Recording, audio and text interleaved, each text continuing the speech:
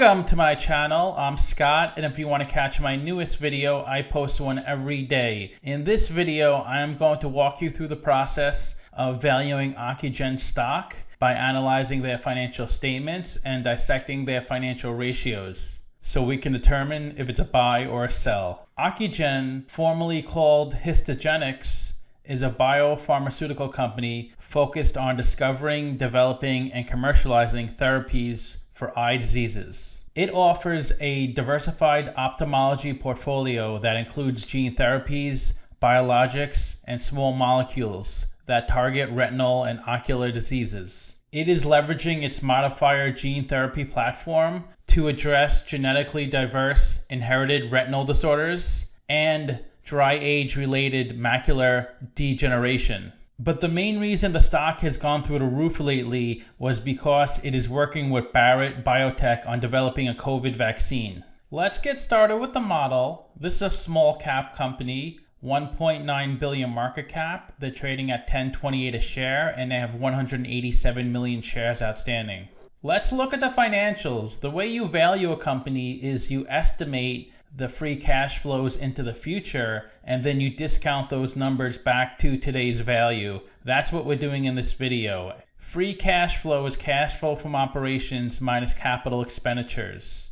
So the company has negative free cash flow every year. Net income is the profit and loss on the income statement. It's revenue minus expenses. And they have negative net income every year as well. This company is pre-revenue, so they haven't had any revenue yet. This is the company's income statement. The top line is the revenue, the sales. Below that is their operating expenses. Examples are research and development, also depreciation. Below that is their operating income, which is negative every year. Below that is the interest they pay in their debt. Then there's other income and expenses. This is usually impairments or other non-cash gains and losses. Then their pre-tax income, and then their net income. So of course they have negative net income every year since they have no revenue. This is the company's statement of cash flows. The top line is operating cash flow. That's how much cash the company loses from its operational business. Then you have capital expenditures, which are investments in property, plant, and equipment. Operating cash flow minus CapEx gives you your free cash flow. And of course they have negative free cash flow every year. Since they're losing cash every year, they need money from somewhere to run their business. In 2018, they issued 25 million of capital stock, then 22 million, then 39 million. When a company issues capital stock, it dilutes the current shareholders. They issued 600,000 of debt in 2017, 200,000 in 2018, and 5 million in 2019. The most important part of any business is their operating cash flow. If you cannot generate positive operating cash flow at some point, you don't have much of a business, because you cannot rely on debt and equity financing to run your business in the long term. Operating cash flow is net income converted to cash.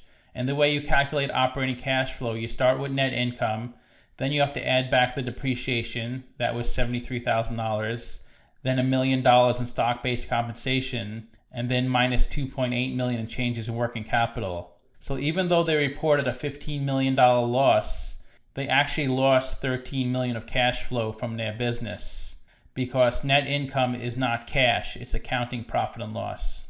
Let's look at the capital structure. $11 million of equity, $1 million of debt. So they're 89% equity, 11% debt. And their net debt is negative 6 million. So they could pay off all the debt with the cash on their balance sheet and still have 6 million of cash left over.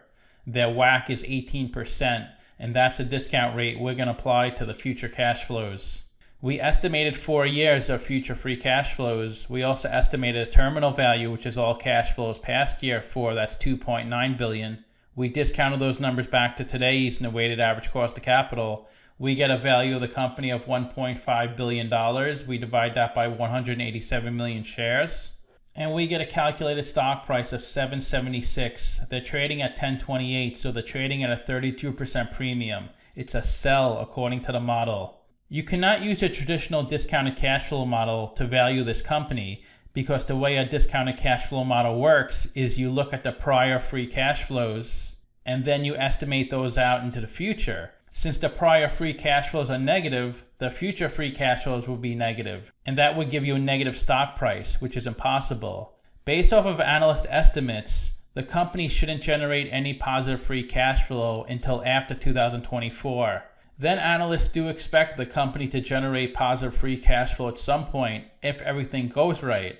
Of course, this may never happen, and they may never generate positive free cash flow and go out of business. Alternatively, their COVID vaccine and other medicines can be really successful, and they have tons of free cash flow and become a massive business. But no one has a crystal ball and can predict these things. We just need to use the information we have to try to figure out the future. This company did a 1-for-60 reverse stock split in 2019. That's why this chart looks weird. In the past few months, the stock has gone up a ton, but if you look at the past few years, it looks like the stock did terrible. Just a few months ago, the stock was below 50 cents, and you could see the stock was really driven up the past couple of weeks. This company is not generating any revenue. The reason the stock price is going up is because investors are looking towards the future, or they're looking to get in and out and make a quick buck. But a company doesn't benefit from an inflated stock price. The only benefit they do receive is if they issue more stock and dilute the current shareholders, which they're doing. So they're going to receive $23 million in proceeds on a new stock offering. That should close on February 10th. 4 analysts are looking at this stock, and the average price target is $7.38. This article talks about the stock price moving from 29 cents to almost $16, an increase of over 5,000% in just 18 days. The only reason it went up so much is because it's looking to develop a COVID vaccine. This company went up over 1,800% in the past 52 weeks. The S&P 500 went up 16% in the same time frame. The 52-week low was 17 cents, the high was $19, and the stock is trading well above its 50-day and 200-day moving average. This is an extremely liquid stock. 80 million shares were traded on average the past 3 months, and 250 million shares were traded on average the past 10 days. That's an unbelievable number. Of the 187 million shares outstanding, 155 million are on float, 13% are held by institutions, and 7% are shorted. If you invested $10,000 into this company when it IPO'd, you'd have $168 today. That's mainly due to that reverse stock split. Of course, if you invested 2 weeks ago, you could have turned that $10,000 into a ton of money. Vanguard is the biggest shareholder at 4.5%, then BlackRock, then 3 individuals connected to the company. Let's look at their financial ratios. The average PE in the market's 9, the median is 14. PE is stock price over earnings per share. To calculate earnings per share, that's net income over shares outstanding. They have negative net income, so they have negative PE. Price of sales is stock price over sales per share. They have no sales, so we can't look at the price to sales ratio. Price to book is stock price over book value per share. They're at 175, a terrible ratio. That means investors are paying $175 for $1 of equity. Interest coverage ratio is EBIT over interest expense. They have negative EBIT, so they have negative interest coverage ratio.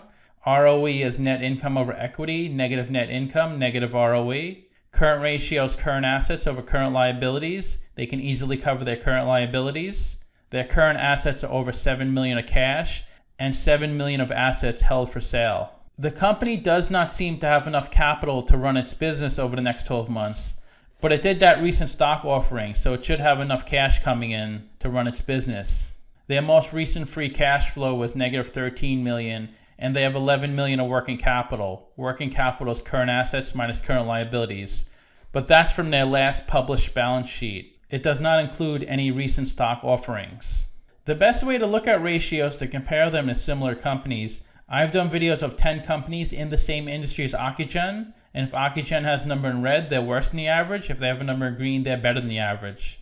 So they're worse in everything except debt. They're 11% debt, and the average is 13%. They're not using much debt to run their business. They're mainly issuing stock to fund their business. So to summarize, I have them trading at a 32% premium, but it's really difficult to value a stock that has no revenue.